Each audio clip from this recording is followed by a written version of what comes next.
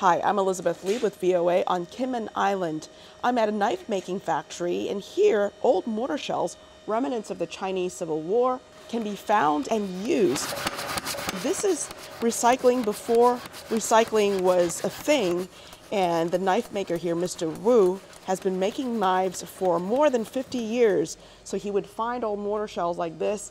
He said that the Chinese communists would send even propaganda pamphlets in these shells back in the day when he was growing up, and you'll find them in farm and fields and things like that, and they'd turn around, because he comes from a blacksmith family, they'd turn around and make knives out of it. He said he can make 60 knives with just one of these mortar shells, and it takes about 30 minutes for him to make one knife.